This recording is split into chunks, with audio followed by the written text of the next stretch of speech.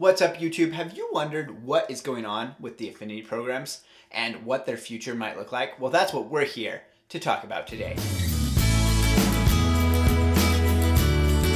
Welcome back. My name is Ben Nielsen. I'm a media design educator, and what we're here to talk about today is the Affinity programs. That's Affinity Designer, Affinity Photo, and Affinity Publisher, and what their future might look like. This is brought on by a couple of things. First, there is a 50% off sale happening for Affinity right now, which blows my mind because I have told multiple people here on YouTube that I didn't think the 50% off sale would ever happen again. When it happened the 2 times previously, it was in response to the initial pandemic and then another surge in the pandemic and the lengthy nature of it. So it was really done as a goodwill gesture by Serif, who are the parent company of Affinity. And so I'm very surprised to see it come back as this spring sale right now. And I really wonder what that means for the future of Affinity and the future of the company and the future of Affinity pricing. Because Affinity has always been a steal and was $50 for a long time. And then they switched after the last 50% off sale and went to $55 per app. They did about a 10% raise across the board. And I'm wondering if this sale signals that is not going too well for them, and that kind of the half off price is kind of the sweet spot for actually making sales of the Affinity programs right now. And that's a little bit concerning if people aren't willing to pay even this very small amount, which is $55 for these programs that are actually quite good. But it also is concerning as we look towards development. So we'll talk a little bit about that. Of course, there is a 50% off sale going on right now, so if you haven't picked up the Affinity programs yet, and they do look interesting to you, now is probably the best time to do it. I don't think we're going to see better than 50% off sale. Black Friday is traditionally the best sale of the year, and that goes to about 30%. The other thing is a comment on my Vector Styler video from someone named Joshua. And I really like this comment, even though I may not agree with everything in it, but it's a very thoughtful comment. So I'm going to go ahead and read that to you and pop it up here on screen so that you can see it. And this will kind of lead into our discussion. This is not going to be a tutorial video like most of my videos. It's going to be more of a discussion about where we think this is going. So do feel free to comment down below and add your voice to this discussion. Of course, always be respectful of other people's opinions when you're down in the comments. So what Joshua says is, and this comes from a month or so ago, talking about Vector Styler. Says, Vector Styler seems interesting. I'm not switching, but starting to worry if the switch to Affinity was a mistake. So I'm assuming he switched from Adobe, as so many of us have. Affinity, in my opinion, has reached a point where they can't afford to keep putting off customers with bug fixes and insignificant feature updates. The hype around Affinity has long since faded, and so I think he's talking about that initial hype, like, oh, there's a program that works like Adobe, but is not from Adobe and single purchase license, right? So he's saying that's kind of faded, and if they don't deliver competitive tools, Affinity's success could end just as quickly as it began.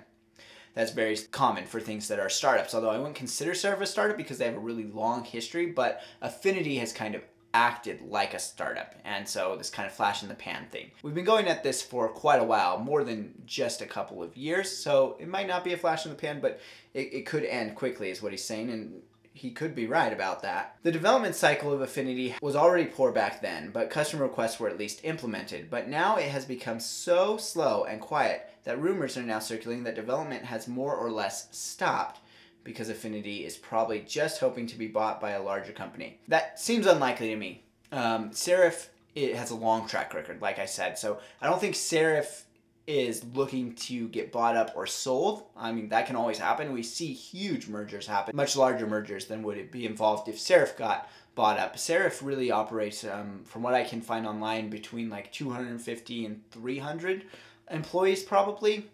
So it wouldn't be a huge merger, but they have this long track record, so it doesn't seem like they're just in it for a quick rise, quick sale type of thing, but you never know. In Affinity's forum, you can also tell that Serif thinks they know better what customers need and don't need.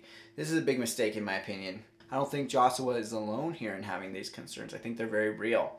I mean, I understand that companies have the freedom to decide and choose what they want to work on and how and when they want to release their products. However, if you have started to make a lot of promises and make big speeches, you are obliged to live up to these promises. I think that's very true. I think he's right on there. What Affinity really lacks are tools such as the image tracing tool, shape creation tool, blend tool, 3D text, extrusion capabilities, and most importantly, support for native third-party plugins and add-ons. Besides Illustrator, I'm aware of 3 to 4 different vector app tools that have shape creation tools. I'm not sure exactly what he means by shape creation tools. Pretty much every vector app has shape creation tools. He might mean a shape builder tool. I'm only aware of Illustrator and Vector Styler that have the shape builder tool built in, but I don't know everything, so there might be others out there that he's aware of. So this goes back to different tools. We've talked a lot about this, so I'm not going to rehash every tool that Affinity doesn't have that Illustrator does have. I'm not going to rehash all of that here. We've gone over it a lot on this channel, but there is this sense, I think, that Affinity needs to produce some new tools, and the newest tool that they've produced is the contour tool. Of course, new tools should be released if there's going to be a 2.0 release, which is kind of what we're waiting on. Unfortunately, I have the impression that we can't expect much more from Affinity in the future. On top of that, Affinity refuses to become more platform independent. They became too fond of Apple, and if Windows didn't have such a large market share, they would prefer to release their products only for Apple if they could. I mean, granted, Serif isn't Adobe, and they don't have the same financial resources as the big tech companies, but they are in control of how they want to run their business, and in the long run, and they also have a wealth of customer data to draw on. Now, I both agree and disagree with some of these points in here. I don't think that Serif is anti-Windows. They definitely released their earlier products for Windows, and then made the Affinity products for Mac first.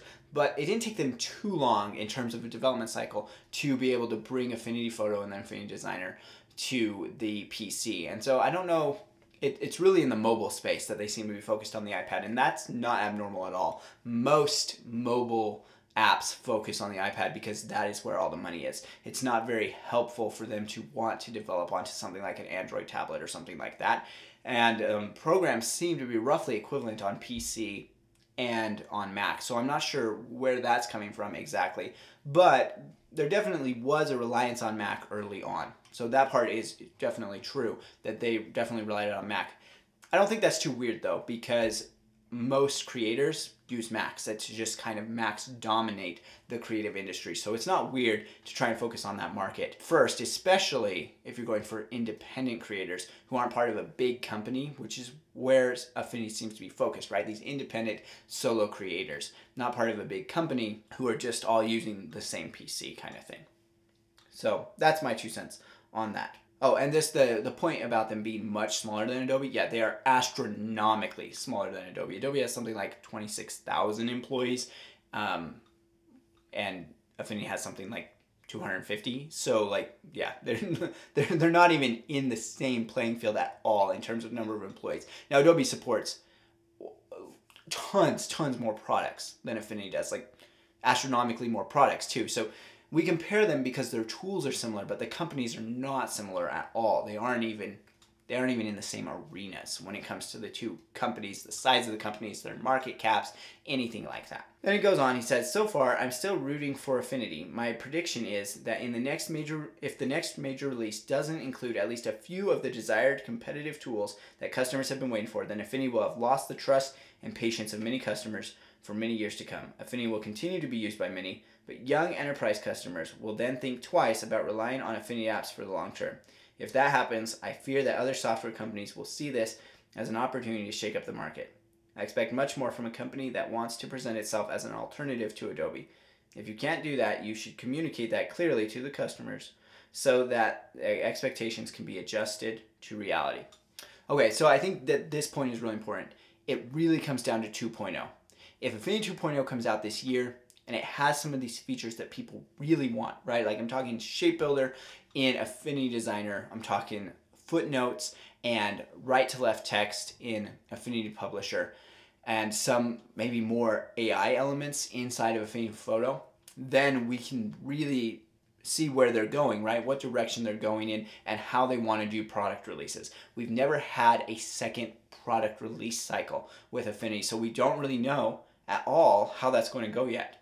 So that's critical. If that doesn't happen this year, I think he has some good points. I think that we're probably looking at maybe other players wanting to enter the market, which is not a bad thing, right? Like, it's better to have more choices. We want more choices with better interoperability. So if that happens, I'm not going to be upset about that. I will be upset if Affinity just kind of abandons their customers, because I do think they have a lot of potential. And I'm like Joshua here. I am rooting for them to be able to do well. I want them to do well. And I think he does too, right? We may have some different viewpoints on it, but I think we both want it to go well. And I really appreciate the way that he's written something that's clearly been well thought out. He's not just out here making a comment to be rude or anything. He's very respectful. He's thinking it out, and more people should be commenting like this on YouTube. I have really good commenters, so as a general rule, my comment sections are pretty good, but that's not case in all of YouTube. The one thing that I'm going to kind of disagree with here, but not completely, is presenting itself as an alternative to Adobe.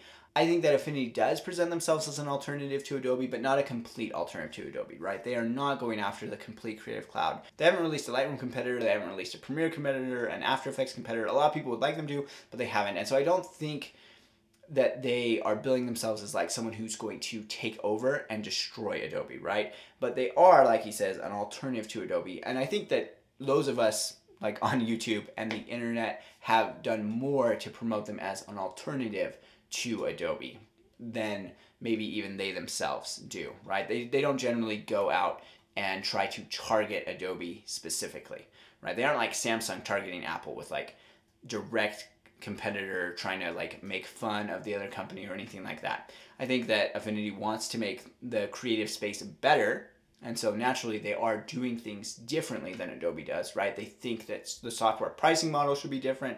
They have different viewpoints than Adobe, but I don't know that they necessarily see themselves as head-to-head competitors, right? Adobe's in a lot of different pies. Affinity's really in one focused pie. So it's a little bit different there, a little bit more nuanced. So I've kind of tried to unpack my feelings about the things that are brought up in this comment. I would love to hear your thoughts about these below. Of course, please keep it respectful, just the way Joshua did in that initial comment. And let's kind of talk about what we think is going to happen in the future. And this isn't about being an Illustrator fanboy or an Affinity fanboy or anything like that. It's really about looking at Affinity and Serif as a company and thinking about where they are headed and what's going to happen. And what this 50% off sale means. Does it really mean, because I don't think they intended to go 50% off again. I don't think that was the intention when they raised prices. So you can get them right now for about $27 a piece. They went more than 50% off, down to $9.99 for the iPad apps, which is a great deal. I mean, you should go out and get it, because even if Affinity doesn't keep working, you own the program and you can keep using it until you can't anymore, right? So you've at least got a couple of years left to use it, even if there was something terrible that happened, which I don't think Affinity is something going fold and go under. That seems very unlikely at this point. Serif is an established company with a long track record. But what does this mean? What direction are they headed in? How are things going to evolve? And do they just not have the pricing right? It's hard to compete without a subscription now. Now, obviously, that's what those of us using Affinity want. We don't want a subscription. That's why we're here. But it is hard to compete with the constant development costs that occur to a software company. And so where's kind of their new revenue going to come from? They need to release 2.0 so that they can generate new revenue, right? So I want to know your thoughts on this. Those are kind of my thoughts. Of course, they're a little bit scattered. My hope is that we'll see an awesome 2.0 release sometime around the fall, because 1.10 came out in August of last year, and so I would like to think that towards the end of summer, beginning of fall, we'll have a 2.0 release, which should be a new purchase for those of us who already own the software, but maybe with a discount or something like that, so that we can get 2.0 with a really powerful release, some great new features, some new workflow setups, and we can really see this start to take off. And maybe they're just trying to garner a bunch of new users before they do that with the 50% off sale. I don't know. Like I said, you should go comment and of course pick these up if you're interested in these apps. And if you are learning these apps, remember, I've got a bunch of courses on Skillshare that are linked in the description to this video so that you can get up and running on some of these alternative apps. We'll chat in the comments, and I will see you in the next video.